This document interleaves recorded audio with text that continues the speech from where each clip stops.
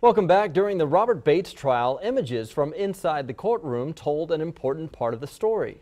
Today, 2 reporter Joe Henke sat down with the woman who captured the trial one paint stroke at a time. Well, for 6 days of testimony, arguments, and finally a verdict, artist Evelyn Petrosky sat right here. See, courthouse rules don't allow for cameras in a courtroom during a trial, so that's why Petrosky, with her brushes and easel, made this her art studio during the Robert Bates trial.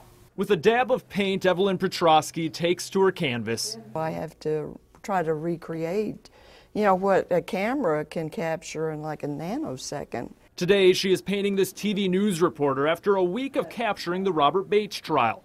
From the packed courtroom gallery, Petrosky froze every witness in time. If they're on the witness box, to me, they're the star. She also focused on the judge, Robert Bates, and the intensity of the lawyers, including Clark Brewster, during his closing arguments. Yesterday, you could tell when he was unhappy or happy. That's what I look for. Unlike other artists who express themselves through their art, Petrosky worked to show the Robert Bates trial more like a journalist, without bias. If they get an impression that somebody's guilty, innocent, or right or wrong, it comes through, and that's not my job. Mine is just to paint what I see, and that's it. So with her ammo holder turned brush holder on her forearm, Petrosky sat through the whole trial, with each picture taking 3 hours to officially finish.